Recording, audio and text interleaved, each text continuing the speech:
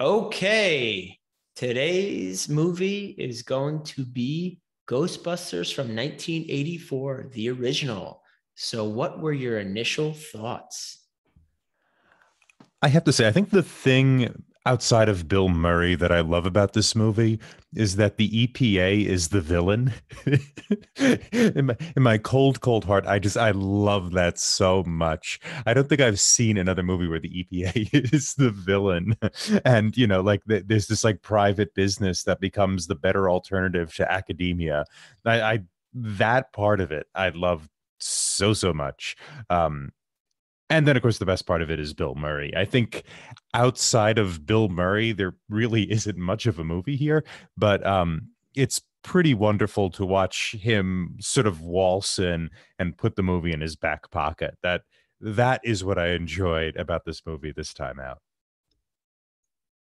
This movie was definitely my introduction to Bill Murray way back in the 80s when I first saw it. I originally came to the Ghostbusters through the cartoon. And then this movie I found after it's like, oh, I really like the real Ghostbusters. Here are the same characters, but this is wildly different. And for a young kid, maybe a little inappropriate at times.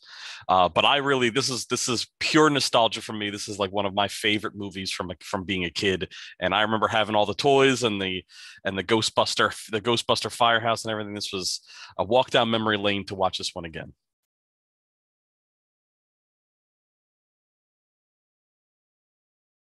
This came out the year I was born, so I don't remember when I first saw it exactly, but yeah, I remember seeing pieces of it, and I'm not sure when I saw the full movie in its entirety, but definitely my favorite Bill Murray movie, and yeah, just a good time.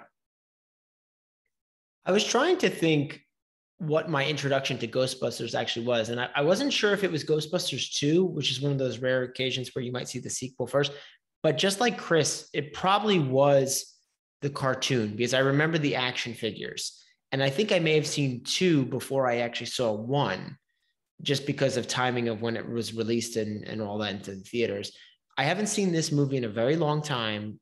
Probably the last time I saw it was on cable because it's one of those things where you see it on and I actually can watch bits and pieces because I know it so well. But I really enjoyed this rewatch because I haven't sat down and watched it, in one sitting for quite some time. So I'm really looking forward to discussing this one with everybody.